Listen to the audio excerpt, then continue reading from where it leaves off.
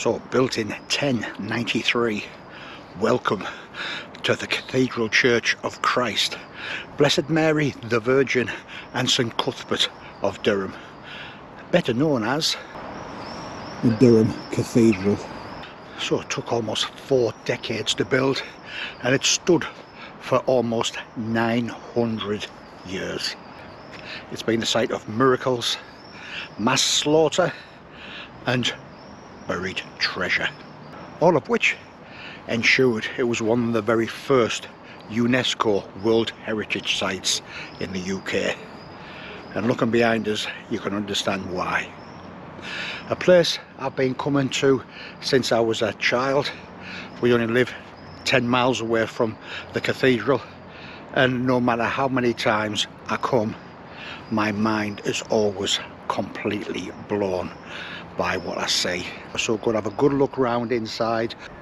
We're going to hear some of the stories, some of the miracles, and some of the happenings that have gone on over the last 900 years. And we're going to have a walk up the 329 steps all the way to the top of the tower.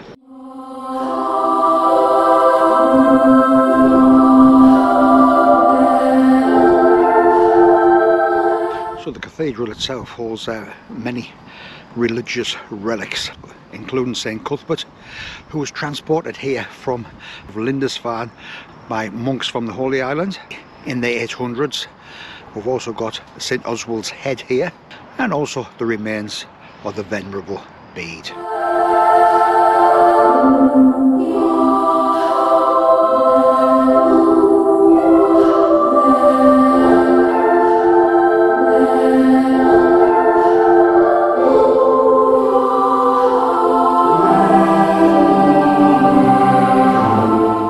The sanctuary knocker, who was deliberately made to look as gruesome as it is to ward off evil. So the cathedral is also a place of sanctuary. If anybody had committed a crime, no matter how heinous, whether it was murder, rape, adultery, if they made it to the cathedral and touched the cathedral knocker, they were granted 37 days sanctuary within the cathedral, and nobody could touch them. Within that 37 days, they could make amends with the person they had wronged. If that had happened, all was well. If they couldn't make amends, they were banished from the cathedral and the kingdom forever.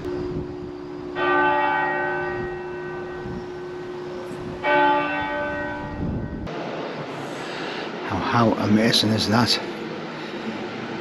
It's a Turin artwork called Gaia, which represents the Earth from outer space, photographs provided by NASA, and it's shown the Earth in 3D. What an absolutely magnificent sight. And these stained glass windows always absolutely fascinate me.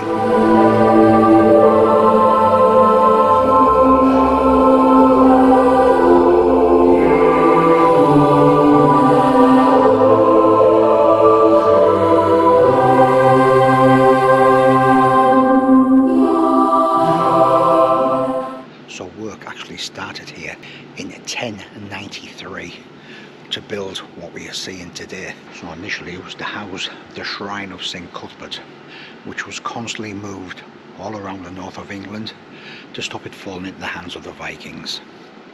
And when it eventually came to Durham, they found it couldn't be moved.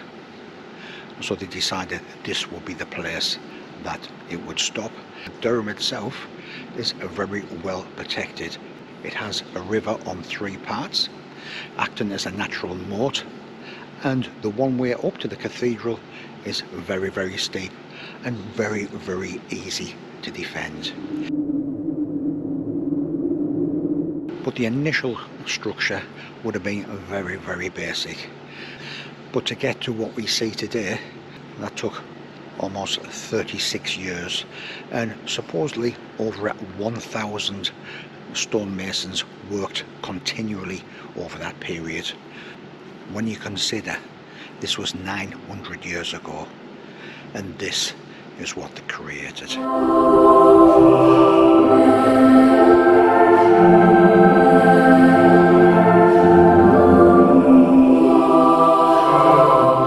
So pilgrims came from all over the world to worship at the Shrine of St Cuthbert, bringing gold, silver, jewels, works of art. It became a very lucrative business for the monks of Durham Cathedral. The more people came, more stories of miracles and healing, which in turn brought more pilgrims.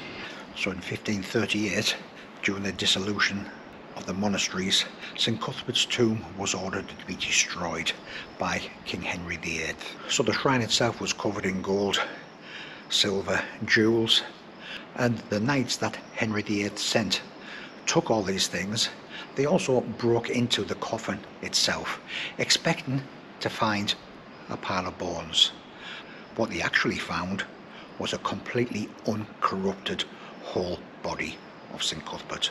So when Henry heard of this, he was so amazed, he allowed the monks to rebury the body of St Cuthbert, and also the monks were allowed to stop at the cathedral.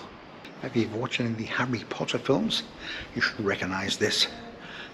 Parts of at least 2 of the films were filmed here at Durham Cathedral.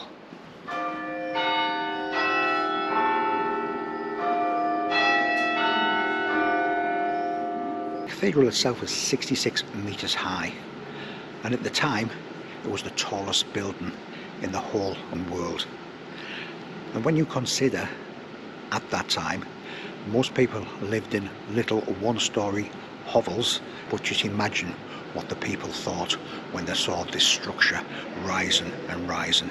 It must have been an absolutely awe-inspiring sight.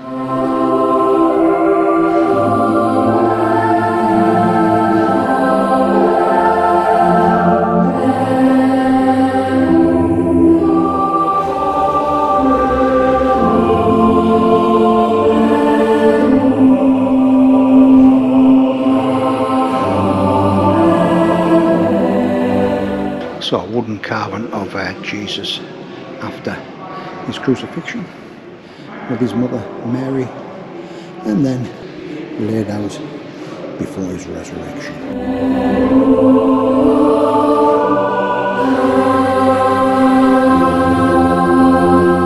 So a history of the bishops, priors and deans of Durham Cathedral from 995 all the way down to the present day.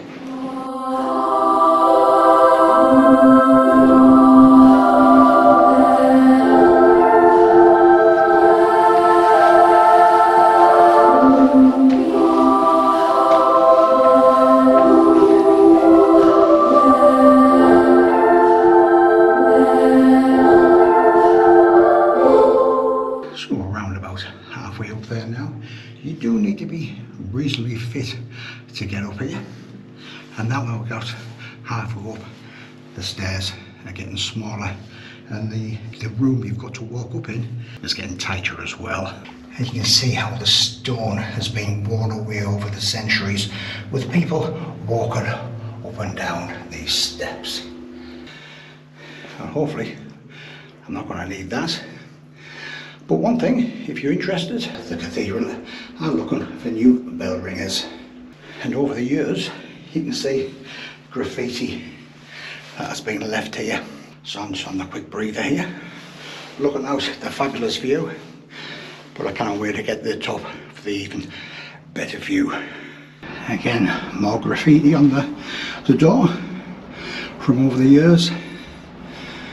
And congratulations for conquering the tower's 325 steps.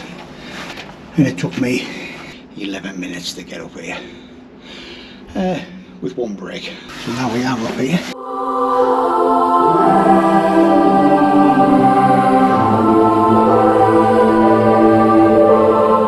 This is the view that we're getting.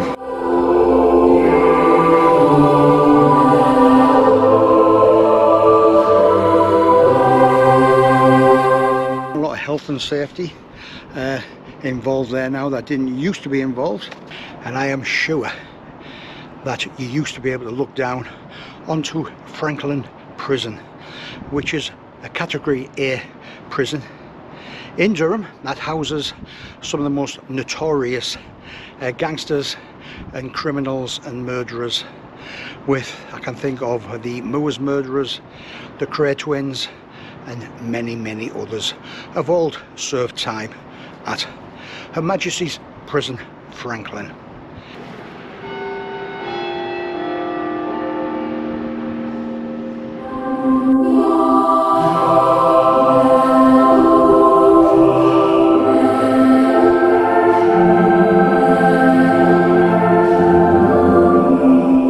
But it is important to mention the top half is very narrow coming down these steps.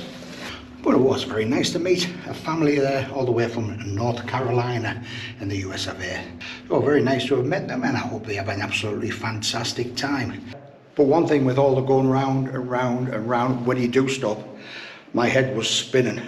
So if you're going to come over here, I would suggest taking plenty of stops on the way up.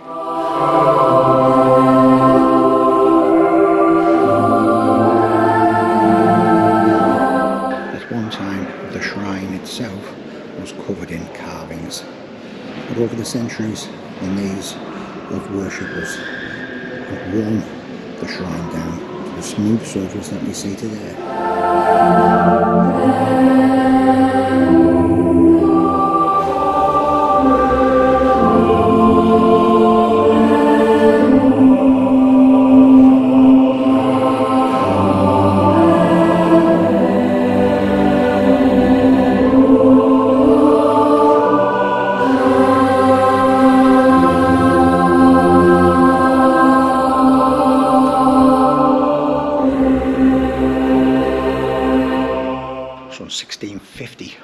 Cromwell used the cathedral to house over 500 Scottish prisoners of war after the Battle of Dunbar. So you can imagine at the end of a battle, the prisoners, what state they would be in. Most of them would be injured, a lot of them would be seriously injured, yet they were forced marched all the way down from Scotland, all the way down to Durham Cathedral. And on the way down, over 2,000 of the prisoners died, with the rest of them being locked up inside the cathedral. Half the prisoners that were here were transported over to America. The others suffered really harsh conditions. In 2013, 2 mass graves were discovered during building work at the cathedral, and carbon dating from the bones were able to prove that they were all young teenage Scottish boy soldiers.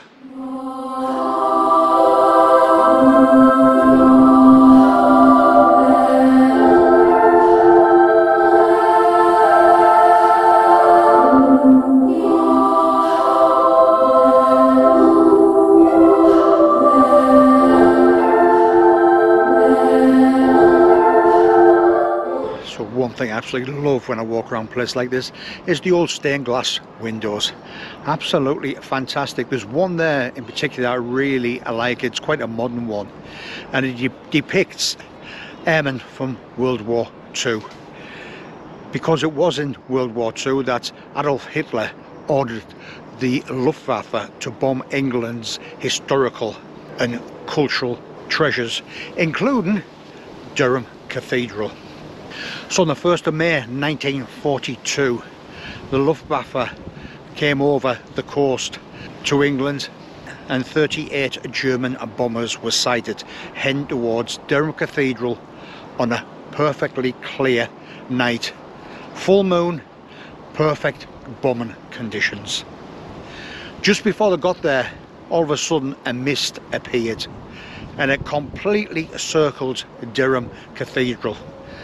They end up bombing the nearby deserted Finchley Abbey. So another miracle attributed to St Cuthbert. So it is actually free entry to get into Durham Cathedral. They do ask for a donation because it costs £3 million every year to upkeep the cathedral, which works out something like about £60,000 a week. So whether you're a religious person or not, I can thoroughly recommend a visit to Durham Cathedral. So if you enjoyed the video, I really would appreciate it if you give it a thumbs up I see you soon, it won't be too long before I'm back out again. Cheers.